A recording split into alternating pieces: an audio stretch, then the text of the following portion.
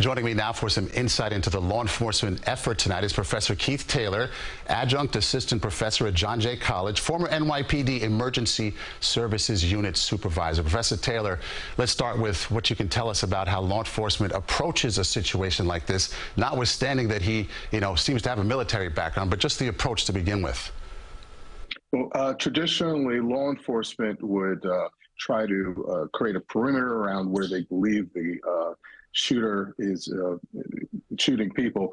Now they are trained to go directly to the threat and to address the threat, stop the killing.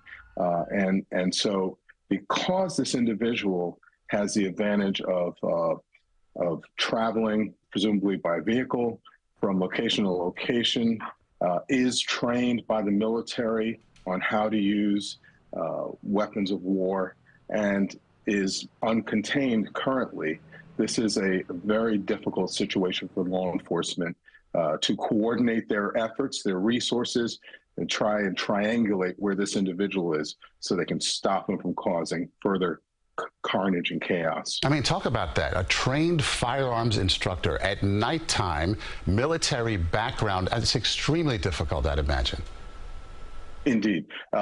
This individual, given that we don't know why this person is doing what he's doing, is a tremendous threat to individuals, innocents, who can unfortunately fall in the pathway of this killer. And what do you make of the weapon we're looking at there, Dr. Taylor?